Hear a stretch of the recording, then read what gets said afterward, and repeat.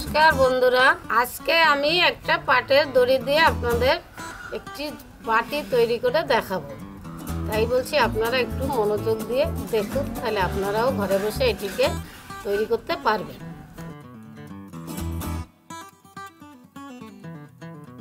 হ্যাঁ বন্ধুরা, সেলাই করার সময় মাঝে মাঝে আমার সুই আটকে যায়, তার জন্য একটা কাজ করতে হবে।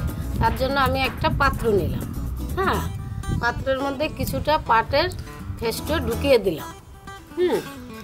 তার মধ্যে কিছুটা নারকেল তেল ঢেলে দিলাম। এবার যখন সুইটা আটকে যাবে তখন মাঝে মাঝে সুইটাকে এর মধ্যে একটু ঢুকিয়ে নিলেই সুইটা আবার আগের মতো চলতে শুরু করবে।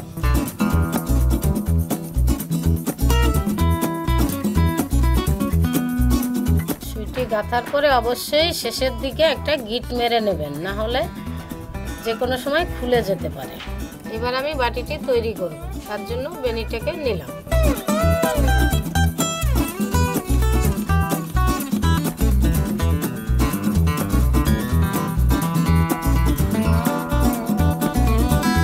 এবার আমি সুইটি নিলাম, প্যাঁচ হয়ে গেছে, এবার সেলাই শুরু করছি।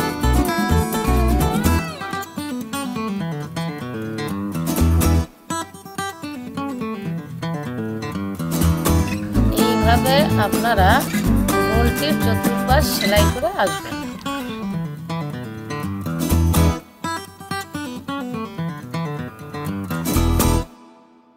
এবার আমি বেনিটিকে উপরে তুলে চিৎ করে সেলাই করব।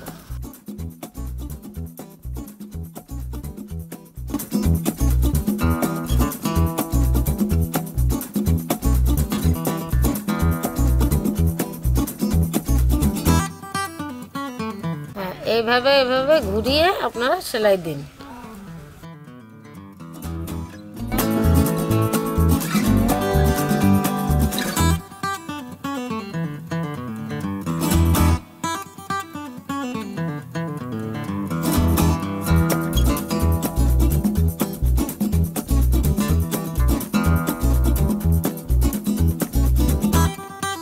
এবার আপনারা পিছন থেকেও ঘুরিয়ে সেলাই করতে পারেন এভাবে।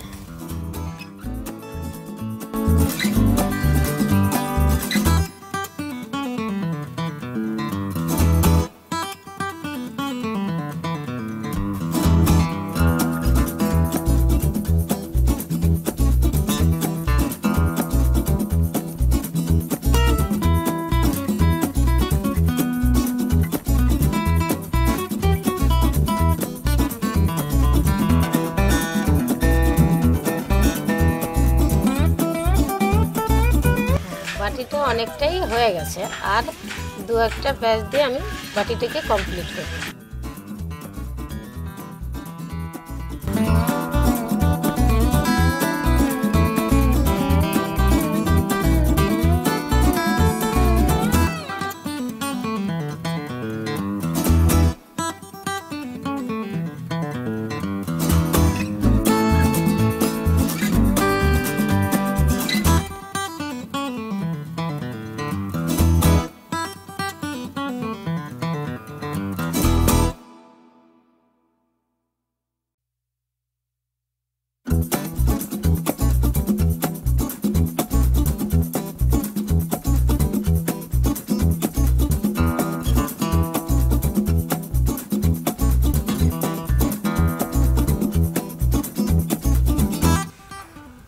বাটিটি আমি এখন এখানেই শেষ করব।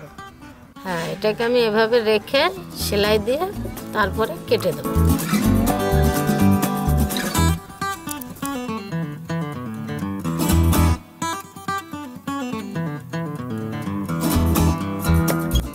হ্যাঁ বন্ধুরা, আমার বাটিটি তৈরি হয়ে গেছে। এবার আমরা যে কোনো কাজের জন্য ব্যবহার করতে পারি।